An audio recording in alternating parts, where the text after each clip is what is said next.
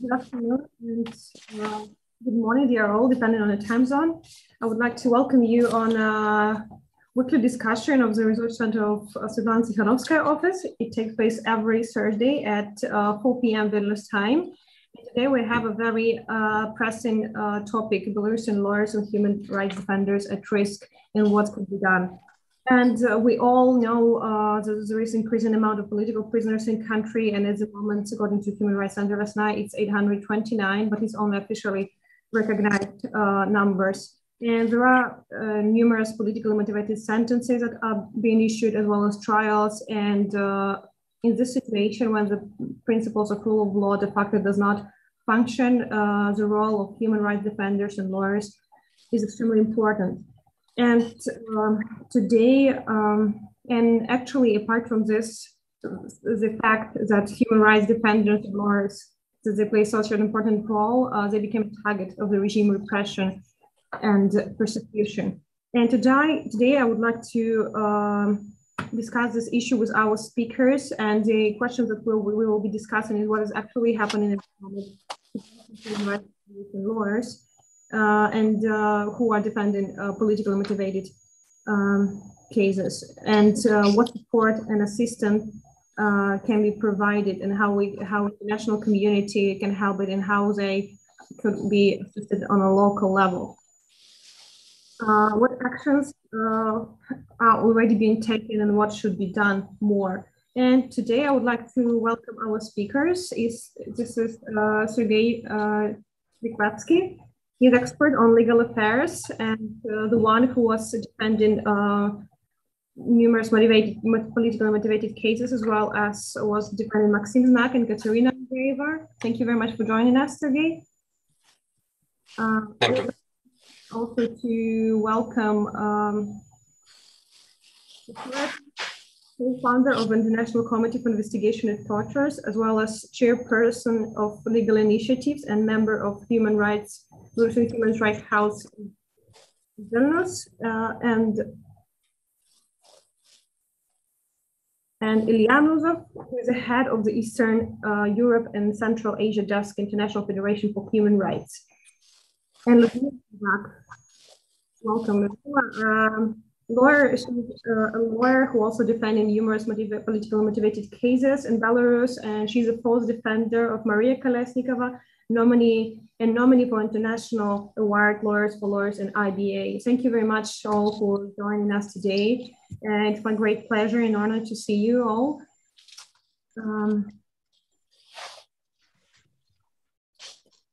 And the first floor and the first questions that I would like to discuss today is the situation, what is happening right now to Belarusian lawyers. And I think here, Siarhej Zikratski, you can share a lot of insights and maybe your personal experience of what is actually going on, as well as maybe you can provide any kind of recommendation to the national community as a way to Belarusians how to support work of lawyers inside of country. Okay, thank you for your invitation. As for the persecution of lawyers, I can say that in the past year and a half, we have seen the ratio of the advocacy at the Independent Institute, and lawyers who defend activists are subject to pressure and repression. If we talk about the pressure, it started in the summer of 2020, and it started with personal talks with lawyers, and it ends in deprivation of lawyers' licenses and their explosion from the bar. For example, I personally had a talk with the head of Minsk Bar Association in summer 2020, when I publicly started my desire to help people and to advise them on the electoral code, electoral legislation. And in such conversation, I was pointed out that a lawyer shouldn't be in politics. And apparently an attorney's decision, an attorney's open statement about the possibility to consult on legislation law is already politics. And during that conversation, I was I was asked to remember cases of 20 that happened to attorneys in 2011. And in 2011, several attorneys were disbarred. Those attorneys who defended candidates for presidency in 2010, and those who defended activists in those presidential campaign. So nobody told me that I couldn't be expelled from the bar, but the message was really obvious. And from such conversations in the summer of 2020, the leadership of the bar and the representatives of Ministry of Justice came to their public statements that the lawyers shouldn't be engaged in politics. And by politics, they mean lawyers publicly commenting their clients' cases. And afterwards, Ministry of Justice and Bar Association moved to actions, beginning from autumn 2020 to nowadays. They expelled a huge number of lawyers who defend political prisoners, who actively express their opinions. Till now, we had at about 40 lawyers who were expelled from the bar. And this is a significant number, as the number of attorneys who deal with this political cases is about 150. I personally was expelled from the bar in March 2021 after the commission in the Ministry of Justice decided that I'm not qualified enough to practice law. And the reason for calling me to this commission hearing was three of my comments to media about cases of my clients. And there are new rules of professional ethics which were adopted by the Ministry of Justice recently. And according to the law, these rules should be proposed by the lawyers themselves. But as I know, they were even now discussed with the lawyers. And the main point of these rules is concerning about commenting the cases of their clients by the lawyers. And first, lawyers cannot express an opinion on the guilt or innocence of defendants he is not defending. And secondly, when making comments, the lawyers are obliged to use only statements confirmed by the materials of the case. Thus, the lawyers are forbidden to talk about people they are not defending. And in fact, they are not even allowed to say, to inform their client's position if this position is not confirmed by the materials of the case. So currently, we still have good lawyers who are ready to professionally defend their clients, but there were probably no lawyers left who are ready to actively express their opinion and their position. And recently, there were amendments to law on advocacy, and these amendments are establishing full control of Ministry of Justice over the activities of the lawyers. Here are five main changes to the law. First, that candidates to the position of the Council of the Bar, of the member of the Council of the Bar, should be adopted by the Ministry of Justice in advance. Previously, no such adoption, no such approval was required. Second, before taking the bar examination, there should be traineeship in the bar, and the Ministry of Justice approves the list of trainees. Previously, the list of trainees was determined by the Council of the Bar itself. The third, is to become a lawyer. Former employees of courts, police, and investigative agencies do not have to pass an exam, but pass only oral interview with the commission. Previously, all the lawyers all the candidates without any exemptions had to pass an exam. Fourth, the only way of lawyers works is consultations. Consultations is the type of organization which is created by the bar, and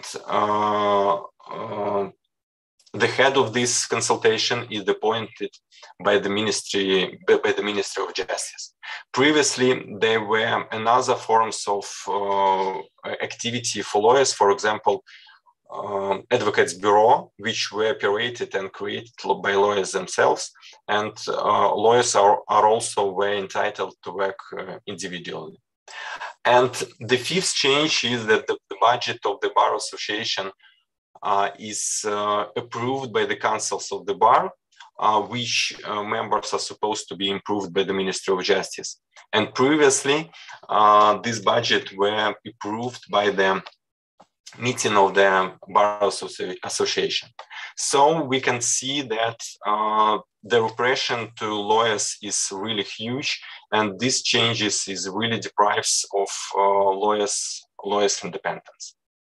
I will stop just now, and other people could talk, and probably will answer your questions in a little bit later. Thank you very much, Sergey, for your insights and what you shared. And I would like to remind our audience that you can drop your question in the chat box, and then we will follow up on them during the Q&A session after each speaker will have the floor. And right now, Ludmila, please, if you could share more on this topic about the situation of lawyers in Belarus, and maybe share your personal experience, as well as what in particular you think is necessary to support the work and activity of lawyers in Belarus.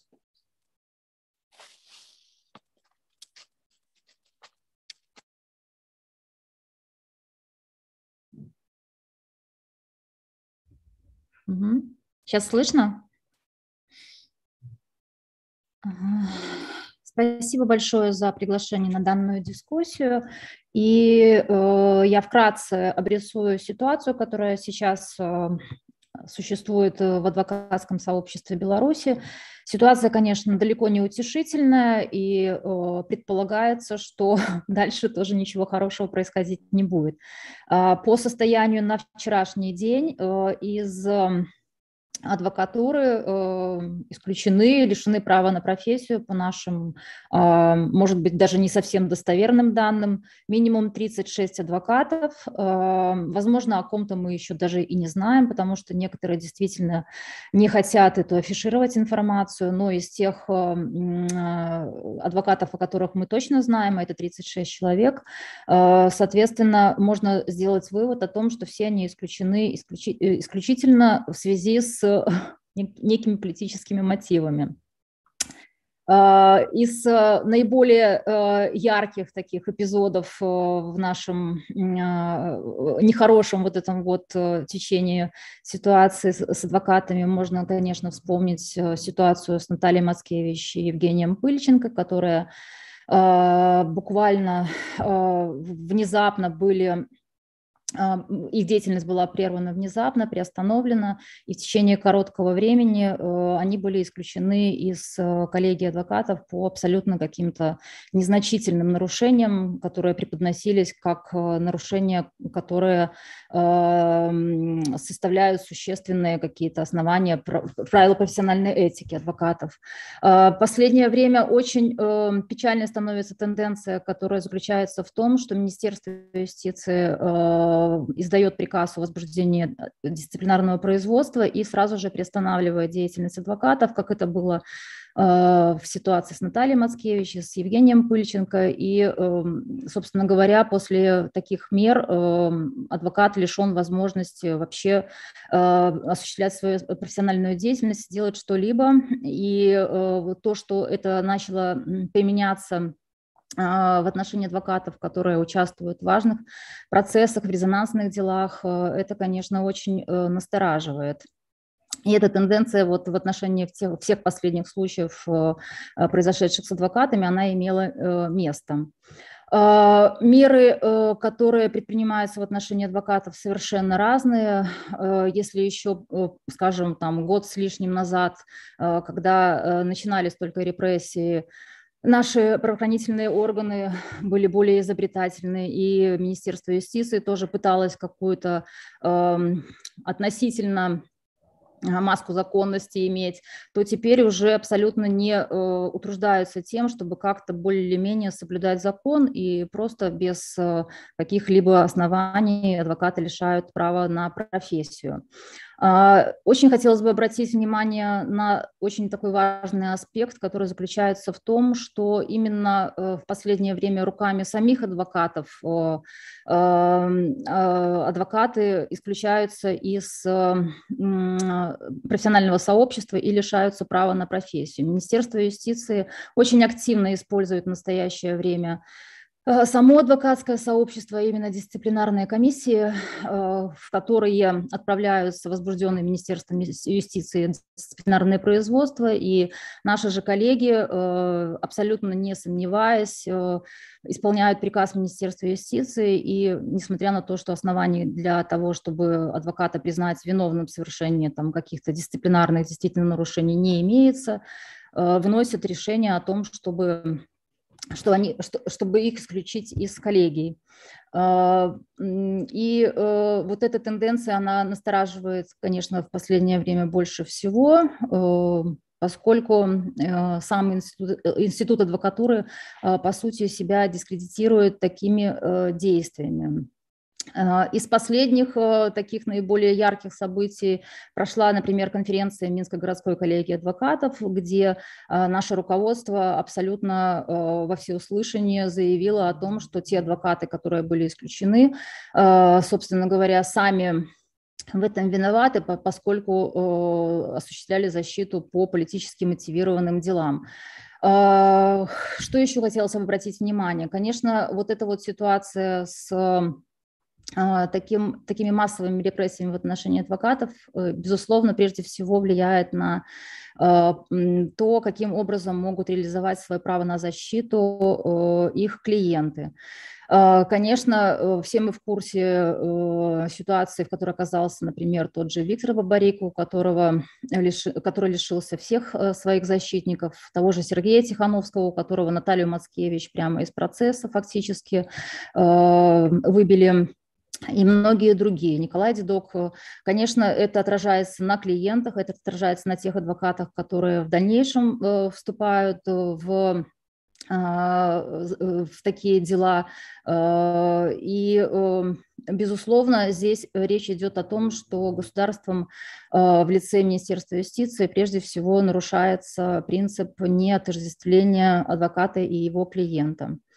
Хочется еще обратить внимание на то, что сам наш руководящий орган, Белорусская республиканская коллегия адвокатов, в последнее время крайне стала негативно высказываться о тех адвокатах, которые исключены из коллегии, и даже навесила на них ярлык «невероятные адвокаты», вот, что тоже, собственно, говорит о том, что само руководство ассоциирует тех адвокатов, которые исключены, с ими клиентами, что, конечно же, в принципе недопустимо. Вот, конечно, какие меры можно было бы принять, в моем понимании? Прежде всего, это, безусловно, самое важное – это международная поддержка и то, что ситуация с адвокатами, она держится на контроле, и ни один из тех случаев, которые происходят, не остается без внимания, это, безусловно, важно. Кроме того, хотелось бы, наверное, внести предложение по поводу того, что поскольку наше, в принципе, сообщество адвокатское не выполняет те функции, которые на нее возложены, а напротив способствует Министерству юстиции в том, чтобы адвокаты лишались профессии. Я полагаю, что, конечно, можно было бы рассматривать вопрос о том, чтобы исключить, возможно, коллегию, белорусскую республиканскую коллегию адвокатов из каких-то международных адвокатских объединений, если она там состоит, ну и по-прежнему привлекать внимание к адвокатской проблеме в Беларуси. Спасибо. Thank you very much, Ludmila. I know that actually, Ilya, you've been publishing a report on the situation of law in Belarus, right? And you can even give like a retro perspective of how the situation, the work of lawyers in Belarus looked like also years ago, when and also maybe I think like you could provide also great advice on how international community can respond and support the work of lawyers and human rights defenders in the country. So the floor is yours.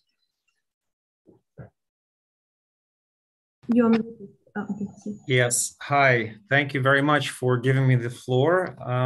Yes, I wanted to, as a starting point, to speak about how the situation of lawyers has evolved over the years, because it would be a mistake to think that this is just a recent development, the precarious situation of lawyers in Belarus, and my colleagues have already attested to that. In 2018, FIDH, jointly with the World Organization Against Torture, OMCT, and the Paris Bar Association and Human Rights Center Vesna published a report, Belarus Controls on Lawyers Endangering Human Rights, where it described the situation of lawyers since 2011, when the law on the bar and advocacy activities in Belarus was adopted in the aftermath of another election fraud, this time in 2010. And we should know that there's a tendency here. So every time that there is a wave of public protests in response to fraud or an unpopular measure, legislative or executive, there is a tightening of the space for lawyers and independence for lawyers' profession, and a crackdown against lawyers as well as protesters and others that these lawyers defend. And as Siarhej and Ludmila had already said, that the law of 2011 had increased supervision of the internal management of bars, the selection of presidents of the bar by the Ministry of Justice. The use of qualification commission was enhanced to remove those that deal with sensitive political subjects by the institution of these extraordinary qualification commission examinations, which basically could be instituted at any time at the request and discretion of the Ministry of Justice. In parallel to that, the Ministry of Justice had gained the right to institute disciplinary procedures also at their discretion, and then revoke or suspend the licenses of lawyers for on arbitrary grounds. And so all that has had the effect of undermining the independence of lawyers, increasing self-censorship, their ability to work effectively under the constant threat of disbarment, and effectively an elimination of the institute of the bar, which is supposed to be an institute that serves to protect the lawyers' independence and their rights. And we saw a similar thing happen in 2017. So further amendments were adopted that gave more control for the Ministry of Justice, and the most recent amendments that Siarhej described in detail, that among others, they eliminated the two forms of legal practice that were previously available, namely individual practice and practice in law firms, and now leading legal consultations, which are also effectively under control of the Ministry of Justice. So I'll pick up and maybe on recommendations that Ludmila had left off on. What can be done, and especially as a representative of international NGOs, what could be done in such a case? First of all, I completely agree that the option of exclusion of the Republican bar from the international community of bar associations should always be on the table as a response to their overreach and the targeting of independence of lawyers. What should also be considered are petitions to the Venice Commission, for instance, to weigh in on any harmful innovation, legislative innovation that is being considered by the authorities. This is a reputable organ, and at times, at least in the past, maybe I suppose the situation is quite different now, but in the past, the decisions of the Venice Commissions have at times been heeded, at least to a certain extent, by the authorities, or the arguments of the Venice Commission have been used in legal proceedings by lawyers. It's important to turn to local foreign bar associations. By local, I mean, for instance, the Paris Bar Association or other bar associations, which could write letters of support of lawyers who are targeted in Belarus, letters denouncing the persecution of lawyers, or denouncing the harmful legal innovations that are being considered or have already been adopted, and demanding that the Republican Bar of Belarus express a clear position on how it observes the requirement that the legal profession remain independent in Belarus. And finally, and I know this is difficult under the circumstances, but the possibility to conduct missions with the representatives of foreign bars to Belarus to personally advocate for the end of repressions or legislative change, or to at least share experience that would encourage a different outlook. And we had done that in the past when we were writing the report in 2018. The two missions to Belarus were conducted jointly with our Paris Bar Association, and we had met with the representatives of the Republican Bar. And perhaps as a consequence of those exchanges and meetings, at least one disbarment proceeding was halted, as far as I can remember. Now, I wanted to maybe talk a minute or two about the situation of human rights defenders. Of course, lawyers are human rights defenders, those that deal with politically sensitive cases. And obviously, the situation of lawyers is very grave, but in addition to lawyers, there are other professionals that we consider as human rights defenders, namely journalists. So 7 members of Vesna core human rights defenders are currently in jail, but in addition to those, 29 journalists, as far as we are concerned right now, are also still in jail under arbitrary charges.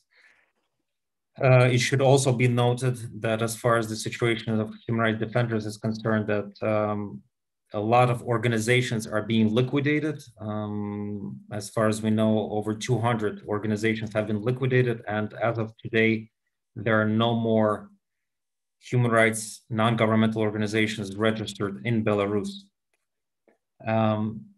So my recommendations as far as the situation of human rights defenders would remain similar. Of course, it's very important to continue raising awareness and keeping on the international agenda the question of the persecution of lawyers and human rights defenders. So it's important to continue making statements and to engage in bilateral, multilateral meetings with EU, UN, OSCE, Council of Europe institutions.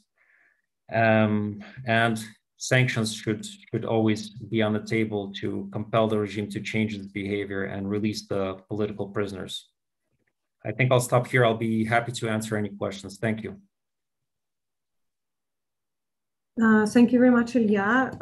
Thank you very much for the recommendation. We will definitely record all of them, and we will publish summary so that everybody would have some kind of guidelines of how we can actually support Belarusian lawyers and human rights defenders at the international level. But I also would like to address Viktoryia, and if you could share about your experience, about the work of Committee of Investigation of Tortures. It played a very important role after the August events, and I know that it also faced repressions and persecution from the state.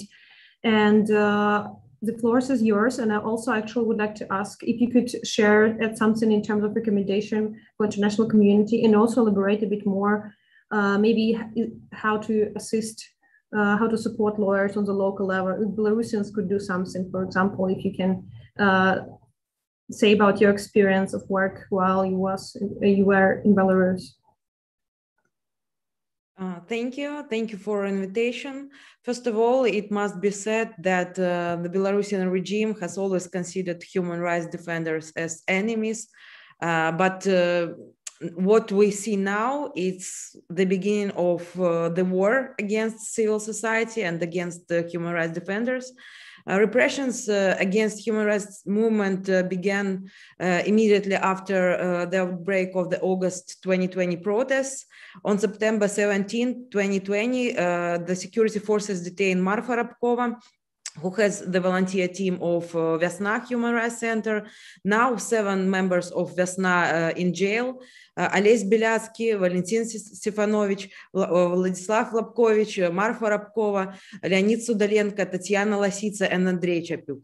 On November 3rd, court found Leonid Sudalenko and Tatiana Lasica guilty of organizing or preparing actions that grossly violate public order, and training and preparation of persons for participating in such actions, as well as the financing of other material support. Sudalenko was sentenced to 3 years of imprisonment, and Tatiana Lasica to 2.5 years of imprisonment. And during 2021, hundreds of searches have been conducted in the offices of human rights organizations, as well as apartments of human rights defenders. After these raids of repressions, human rights defenders, many of them were forced to leave country in order to continue work and activities in safety and not be arrested. And International Committee for Investigation of Torture in Belarus have faced this unprecedented pressure since March 2021. First of all, our volunteer was detained, and after 25 days of arrest, he became a suspect in a criminal case against the International Committee. And during the arrest and search, he was tortured in order to gain access to his computer and phone. And on April, security forces started to conduct searches in the apartment of different human rights defenders in connection with this case against the International Committee, only for our work on documentation of torture cases. And as Ilya already said, since July, almost 300 NGOs were liquidated, and among the liquidated organizations are Belarusian Helsinki Committee, Belarusian Association of Journalists, and my organization, Legal Initiative.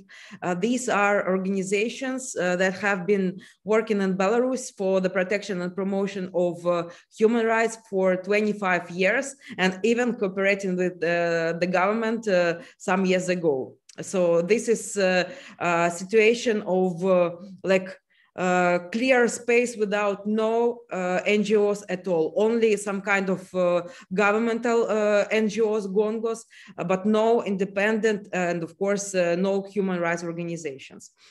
And the repressions affected not only human rights organizations, but almost all civil society organizations. A few days ago, Olga Gorbunova, the head of NGO Radislava, was detained. And this organization provides assistance to victims of domestic violence. Now she is charged in criminal case for organizing women's protests. And this major crackdown on civil society in Belarus is yet another attempt of the Lukashenko regime to silence dissent, restrict fundamental human rights, and stop legitimate documentation of the regime human rights violations. The regime is so afraid of the publicity of its crime that it's already blocking the websites of NGOs, for example, Belarusian Association of Journalists, PEN Center. And on November 5th, informational resources of the Grodno branch of Human Rights Center Vesna were recognized by the court as extremist material. So their website, their Facebook page, and Twitter. And of course, despite all these repressions, human rights organizations continue their work, which is now more important than ever. And more people need legal help, more human rights violations that need to be documented, more work needs to be done internationally to urge the regime to respect human rights. So without the work of human rights defenders, as well as without independent journalists, Belarus will turn into a black hole. Human rights violations not only continued, but they intensified. And in the absence of any legal mechanisms within the country, and in general, in the absence of the rule of law in Belarus, reporting on human rights violations and crimes of the regime remains the only means. So at the international level, it's necessary to continue to support human rights organizations that are now forced to work in exile, as well as independent journalists and lawyers expelled from the Bar Association. It's important for the states, primarily neighboring states where human rights defenders are now located, to ensure their physical safety, guarantees of non-extradition to Belarus, and the possibility to legally work and stay. And of course, it's very important to continue to insist on the immediate and unconditional release of all human rights defenders, as well as all political prisoners in Belarus. Thank you.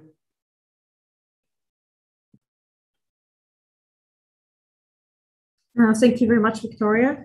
And thank you very much for all the speakers for your insights. If you would like to comment on one another or have questions to each other, you're welcome. Let me know. And now I actually would like to ask you if you have any advice for the democratic forces of how they can support the work of human rights defenders and lawyers. If somebody would like to have a floor here.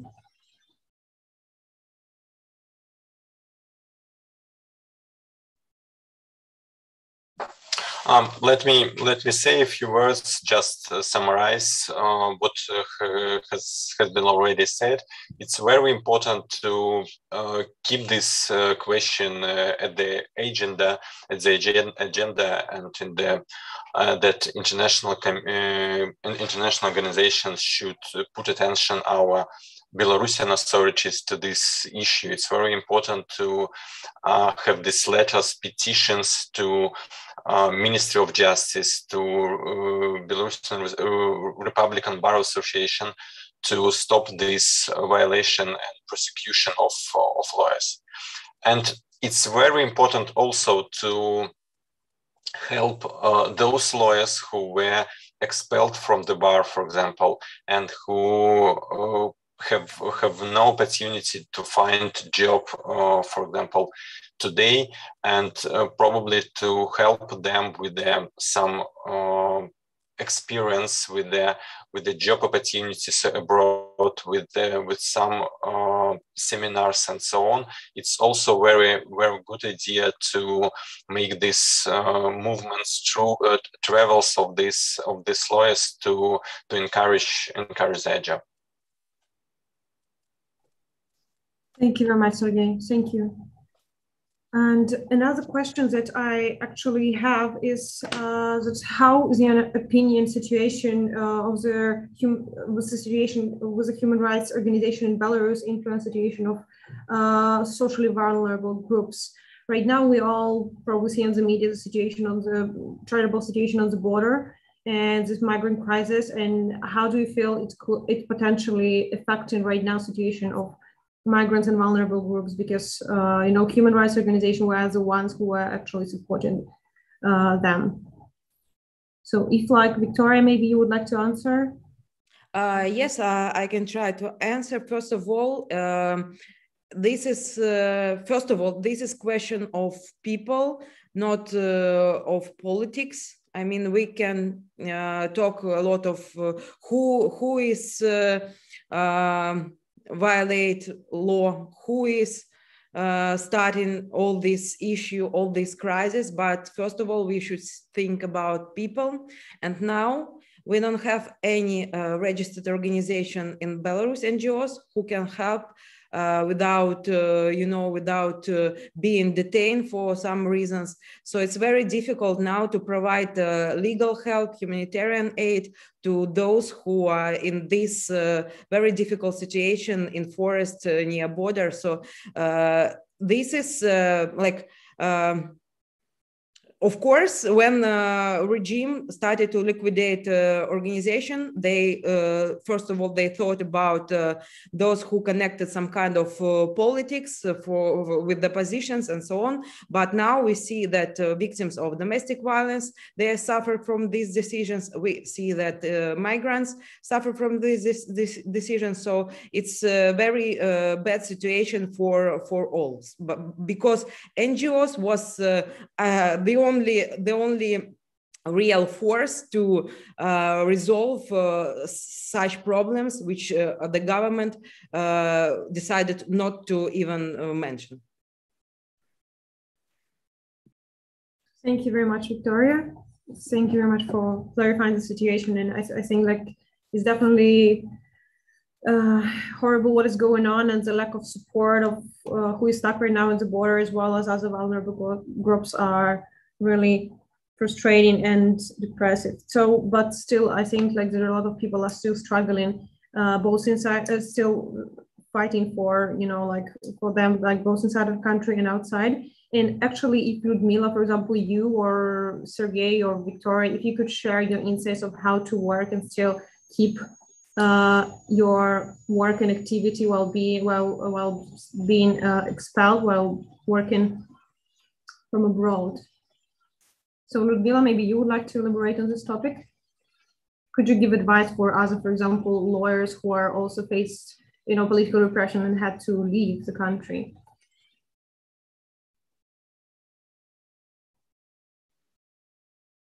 Ну, на самом деле, я извиняюсь, я в маске, потому что в общественном месте.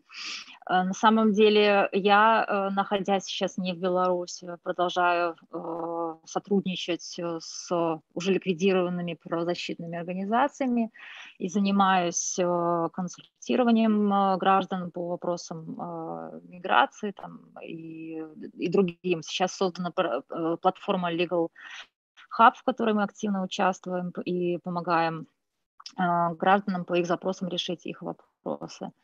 Вот, поэтому, ну, на самом деле, то, что касается меня, то деятельность у меня довольно-таки активная. Вот, но другие адвокаты, которые, возможно, еще не нашли себе применение, конечно же, нуждаются в поддержке и возможном участии в каких-то проектах, поскольку, конечно, сейчас те адвокаты, которые лишены лицензии, они все обладали огромным профессиональным опытом, бесценными знаниями, и, безусловно, конечно, нужно их найти им применение.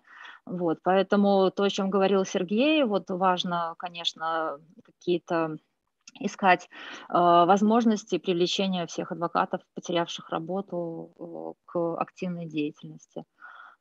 Это было бы очень важно. Thank you very much, Ludmila. If anybody would like to add. I just want to add some sentences that if we are talking, for example, about human rights organization who had the opportunity to work, for example, from abroad, because they had these issues which are not really connected with the consultations of people on the ground, for example, and they could move abroad, but it's very difficult for lawyers who have worked in Belarus to live abroad and to find their job abroad, because they knew Belarusian legislation and they had their Belarusian clients, and so there are no really many opportunities to them to start working abroad. They may work with international organizations, they may work with NGOs, but there are still not so many opportunities for them to work. Thank you very much, Sergey. Like as a continuation of this question, maybe you can say if FIGL somehow supports repressed lawyers and human rights defenders, or what support you provide for them as an organization. Yes, thank you. I'd like to first comment on your previous question regarding the situation of especially vulnerable groups. Just as a general matter, I think that any crisis situation exacerbates the plight of those that are especially vulnerable, such as the elderly, the disabled, the persons with disabilities, women.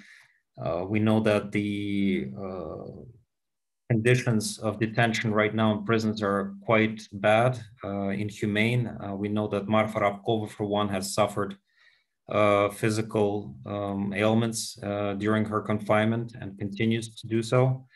And the crisis, the migrant crisis is also, the migrants are also one of those categories of people. But I'd like to also caution that the migrant crisis, which has been orchestrated by the regime, should not be allowed to draw attention away from what is happening inside of the country, because that is also one of the intentions of the regime, is to create such crises, to draw attention away from what's actually happening inside the country that's causing these terrible manifestations of the internal repressions that are taking place. So for us as an international NGO, one of the key things that we will be doing is, again, insisting on the fact that these symptoms are indicative of what's happening, of the repressions inside the country. And so the release of political prisoners remains for us a top priority. As one of the presenters had said, at this time, there are over 830 political prisoners in Belarus. So one of the things that we're doing is we created a website, a resource, a comprehensive resource tracking the repressions and updating in English every day the number of political prisoners, providing information on the plight of especially vulnerable groups, on the international reactions that are made in response to the crisis. Of course, we do a lot of advocacy activities. So we turn to the United Nations, Human Rights Council to first urge for an urgent debate on Belarus. And then we've mobilized other international NGOs for the establishment of the examination on the situation in Belarus. We conduct meetings with the EU institutions and other international organizations to keep the situation in Belarus on the agenda and to urge them to make resolutions condemning repressions against human rights defenders, lawyers, and other targeted groups. And we do work on accountability. So FIDH is a member of the International Accountability Platform for Belarus, which is a platform created by an NGO but sponsored by states to bring the perpetrators of what we believe amount to crimes against humanity to account in national courts using the principle of universal jurisdiction. There have been complaints or investigations started in several countries, including Germany and Lithuania, on potential crimes against humanity committed by this regime.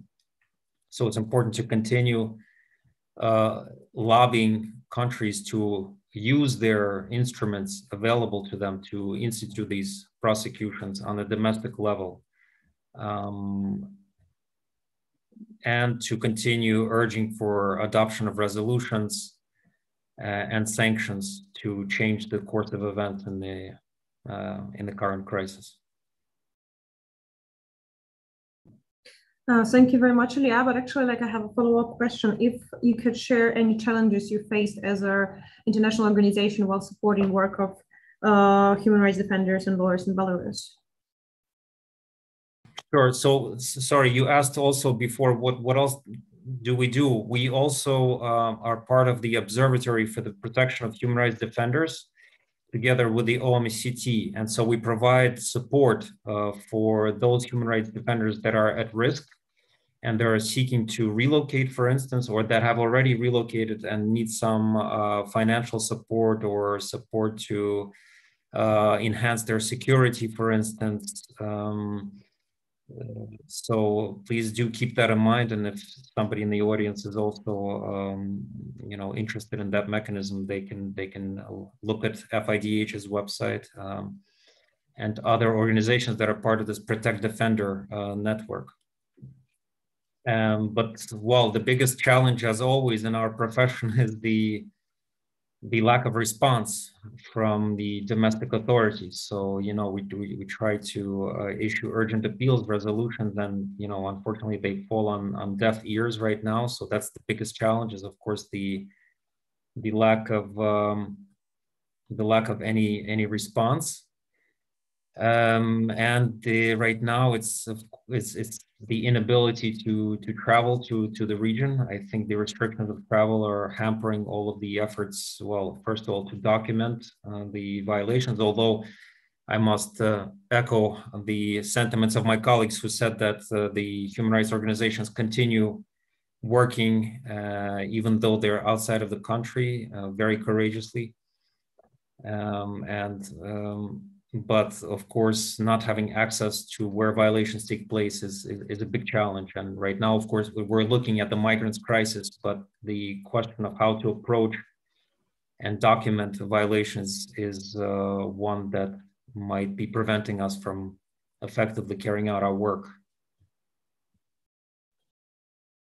Thank you very much, Ilya. And now we have actually a question from the audience. Harry, if you would like to ask it yourself, so I'm giving you the floor. And I don't know. Yes, thank you. My name is Harry Hummel. I work with the Netherlands Helsinki Committee, and I have a couple of ideas. Well, some of these are, you know, maybe more questions. One thing that I think might be worth investigating would be to look at the persons who are involved in the disbarment procedure. You know, I understand this is some kind of committee with people from the Ministry of Justice, but maybe also from prosecution service or from other bodies. And I think there is a good argument to be made to put these people on the sanctions lists of European Union and of other states, you know, as a means of pressure and of disapproval of this, you know, the disbarment campaign that is happening. Second idea, and this follows on from some work that we from the Netherlands have done a number of years ago, would be to look at the, you know, at other international legal ties that the Belarusian judicial establishment has with international bodies. And our particular focus in the past has been on the International Association of Prosecutors, who have membership very widely, you know, in many countries where you have dictatorial regimes. They have the, you know, still prosecutors, and the Official Prosecution Service is member of this body. So our aim has been to point towards the codes of ethics and professional codes that this international association has adopted, and to point to the violation that you know, these prosecutors in a big number of countries commit against their own professional standards. So we want the international body in this particular case to you know, enter into discussion and maybe some form of you know, procedure for suspension of Belarusian prosecution service from the international body. We have written to them already about this, I think in December last year. We received a couple of acknowledgements that, you know, they are looking into it, but there seems to be very little progress. So I think maybe there, you know, we should organize a more pressure on this International Association of Prosecutors. Third idea, there is, most of you have probably heard about the OSCE that, you know, that started the so-called Moscow mechanism procedure last year, again in October, which is a procedure whereby a number of states that take part in the OSCE can ask for specific reporting about a particular human rights crisis, in this case, the crisis in Belarus. So a report was produced already in November last year, and now just a couple of weeks ago, a follow-up procedure has been started by a large number of states, whereby the Belarusian authorities have to respond to, a detailed set of questions about progress in their, or lack of progress in their dealing with human rights issues. This could be, we don't know whether Belarusian authorities will reply, although, according to OSCE commitments, they should do it. But this is, international organizations don't always function the way they should. But this, this remains to be seen. The report, their answer to all these questions should come pretty soon. And if this works well, then maybe there could be follow-up questions also specifically asking about, the disbarment procedures and whether, and whether there are procedures to appeal against the disbarment and how these are going and all these kind of things. Fourth idea, and this is, maybe the wildest idea, not very concrete at the moment, would be to look at international commercial ties of Belarus. There is still, a whole series of Western or international companies active in Belarus.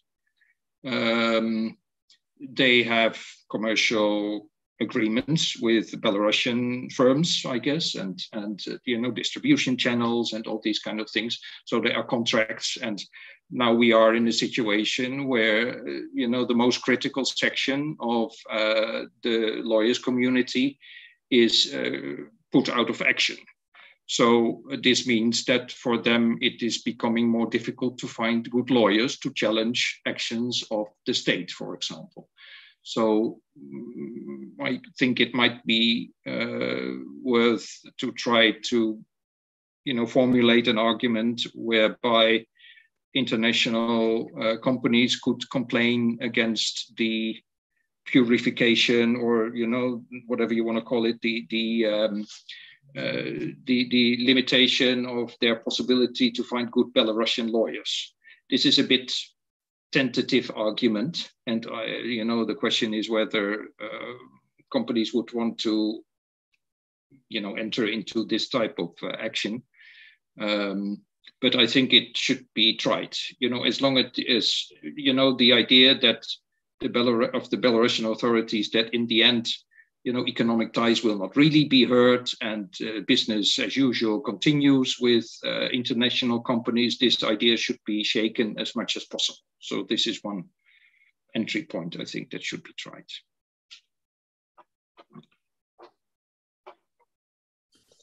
Thank you very much, Harry, for all your insights. If anybody from the speakers, if you would like to comment and maybe share something that you would like also to include, Ilya, Sergey? Just a few words. I fully agree that all the people who are responsible for, who are guilty for the exclusion of lawyers from the bar should be held accountable. And I really hope that in recent future we would have possibility to hold them accountable in Belarus under our Belarusian legislation, but still, if there is a possibility to hold them accountable abroad on the international level, it also would be great.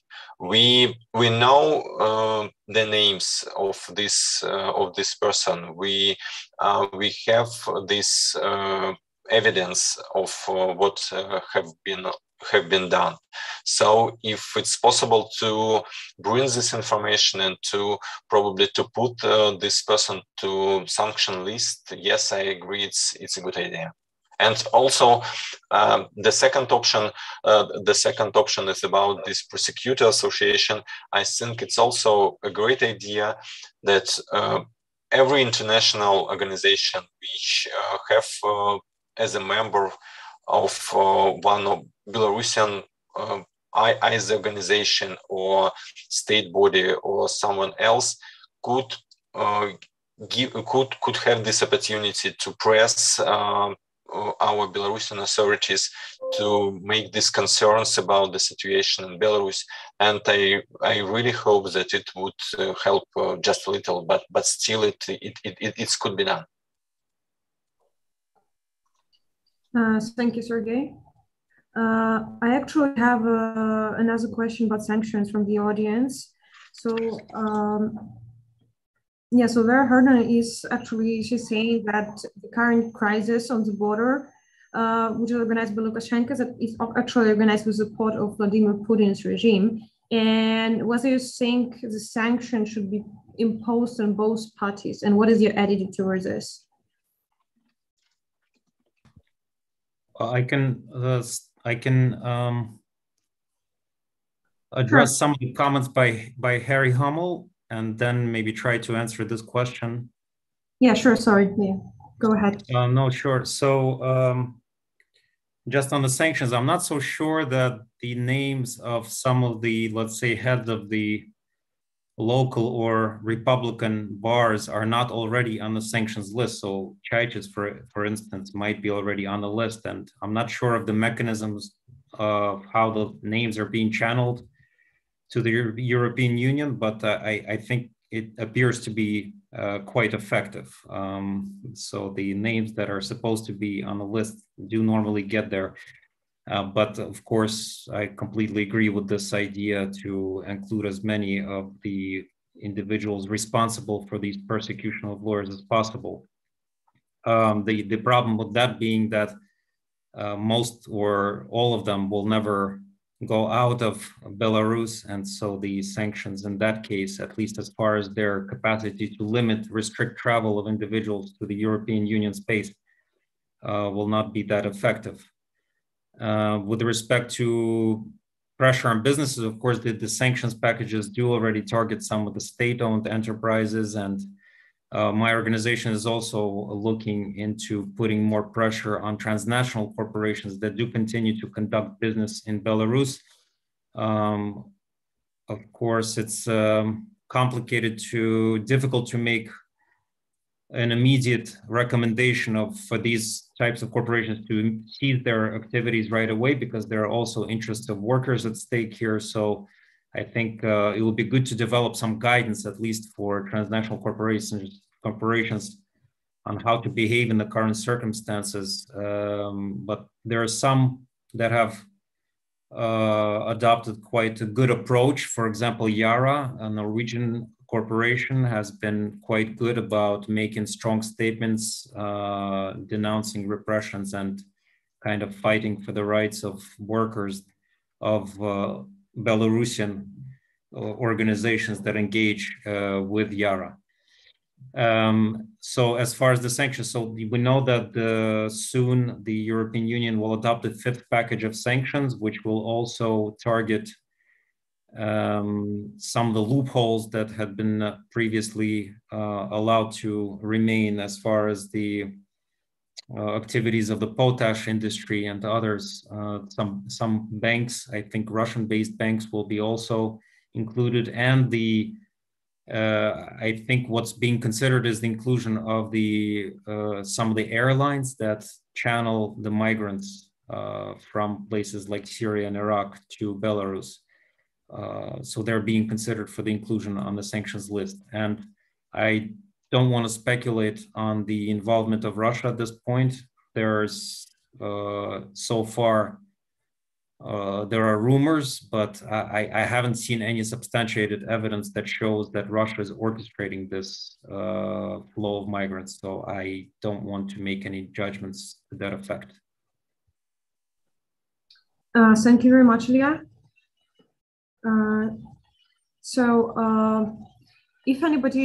If there are no follow-ups on what Harry said, so I would like to. Can I address the latest comment of Harry about Vienna mechanism?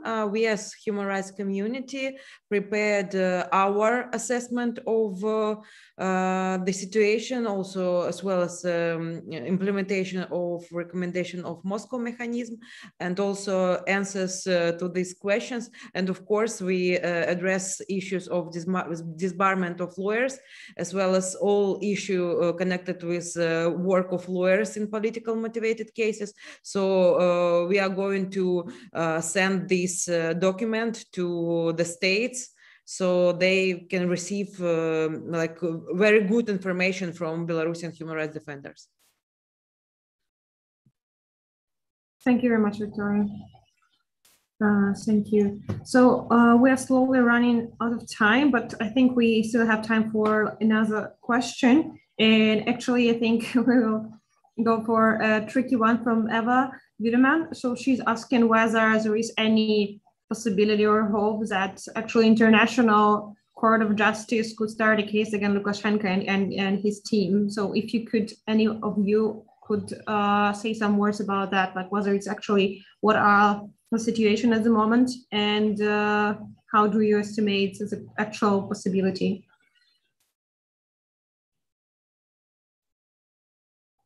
Sergey, you would like to answer? Yes, I tried to answer this question. It's a tricky question because Belarus is not a member of Rome Statute, so there are no really good mechanisms to start this criminal investigation in this international criminal court. So I don't think that it's an issue that is in the agenda now. I know that there are some initiatives to start the case, but I'm not. I don't think there would be the case.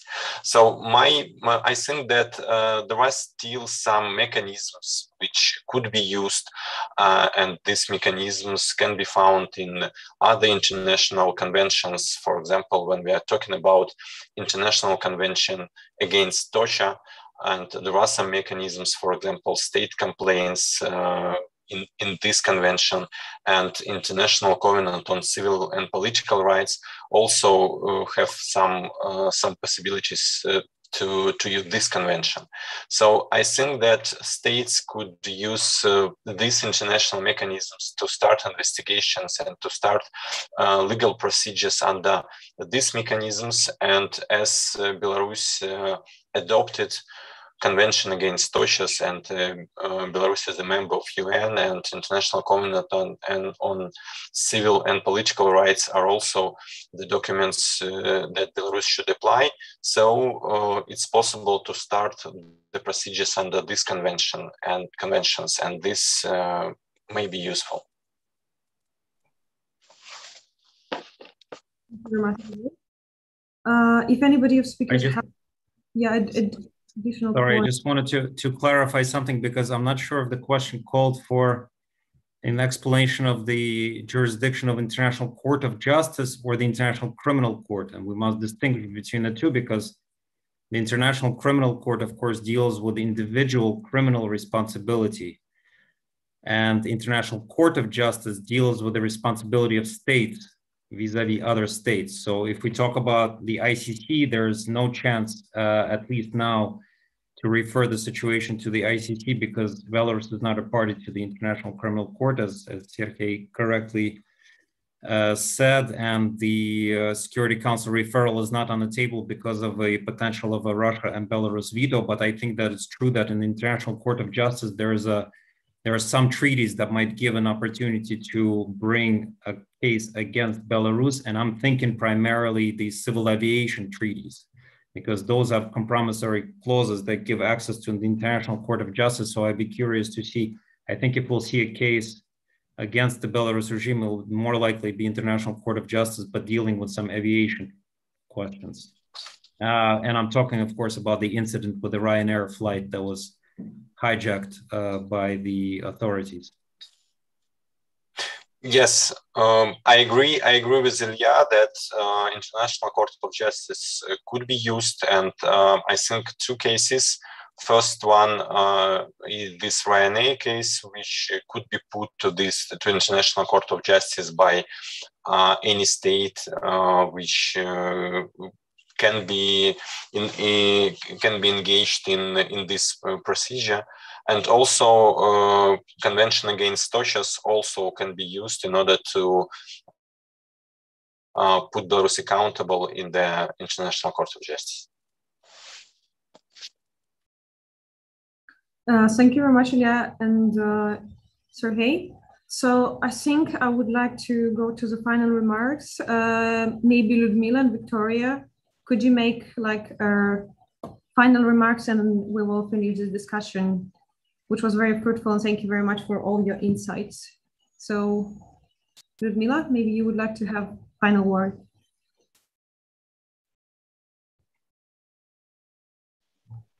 Я хотела бы сказать, только выразить свою надежду на то, чтобы процесс, негативный процесс в отношении адвокатов, который, вот мы видим, все ускоряется, каким-то образом притормозился, и чтобы действительно адвокаты не покидали профессию так массово и могли оказывать профессионально помощь людям. Вот, поэтому любые меры, которые могут быть приняты в помощь адвокатам, к тем лицам, которые причастны к тому, чтобы адвокаты лишали своей профессии, я считаю, должны быть приветствоваться. Thank you very much, Ludmila and Victoria. The floor is yours. Thank you. I just want to say that as far as we don't have any national means to for accountability and for justice, it's very important for everyone, for every victim of human rights violation, to document his or her situation, and also to use all available international means. For example, we are starting to help people with universal jurisdiction cases in Lithuania. So now we have 5 cases in Lithuania, and we continue this work. Also, we can use Human Rights Committee. Also, we can use UN examination mission, which is now working in Lithuania, Poland, and Ukraine to interview victims of human rights violations. It's very important for good reports in the international level to keep Belarus at the top of the international agenda, and to keep all these human rights violations in the international level. Thank you. Thank you very much, Victoria. We have again Harry hand. Could you be short? Yeah, one final idea. I forgot to mention it. It is not, specifically focused so much on the situation of lawyers, but one idea that has been raised, by us with the Netherlands Ministry of Foreign Affairs would be the submission of an interstate complaint under the International Covenant on Civil and Political Rights. Belarus has, agreed to, has accepted this procedure when it acceded to the convention. And we think that this possibility should be explored and used. This is a procedure that is not used a lot. Interstate complaints are not, not used a lot, but, we are in a situation where all possibilities should be explored. So we also are, campaigning for this.